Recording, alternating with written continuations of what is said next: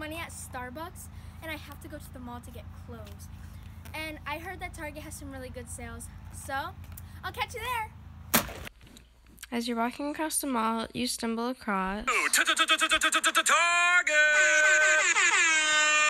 As you were walking through the mall, you saw a shirt that you really liked for only $14.99, so you took it to self-checkout. And as you were walking there, you saw a sign that said 20% off. 15 minutes later. Hey guys, we're back from the mall and found a shirt we like for $15 and a discount 20% off. So a discount is when you take an amount of the original price off of it to reduce it. To solve your discount, what you're going to do is you're going to take your discount, which is 20, and you're going to put a decimal point right at the end. So then what you're going to do afterwards is you're going to move over that sign twice, and that makes it a decimal. And now what you do next is you do $15, the original price, times 0.2, which would equal $3.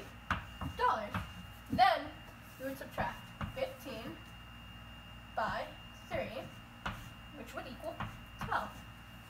So now your new price is $12, and that's how you do percents.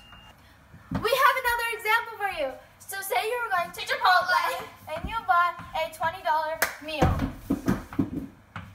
and you had a 5% discount. What you would do next is you would take your 5%, add a decimal, move it over 2, and add a 0. Then you would do 20 times 0.05, which would equal $1. Then you do $20 minus $1, which is $19, and that would be your new price.